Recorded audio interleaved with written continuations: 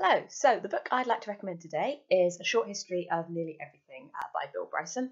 So this is a non-fiction, and if you're someone like me who maybe doesn't read a lot of non-fiction, Bill Bryson can be a really great place to start. He's got a lot of books about a lot of really interesting different topics, and he always makes them very witty and entertaining, but they're also really well informed, so you really will learn something when you read one of his books. So this one, A Short History of Nearly Everything, takes you on a sort of sweeping journey through time and space. Bill Bryson looks at all the sort of science and history behind everything from the Big Bang up to where we are now.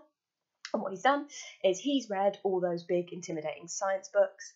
He's gone out and interviewed loads of scientists, loads of interesting people. So you don't have to do any of that stuff. What you can do is just read his book here, where he's sort of put together all the kind of big points, the big questions, but he's also thrown in lots of sort of funny and quirky stuff that he's come across along the way. So you'll sort of have fun on the journey with him.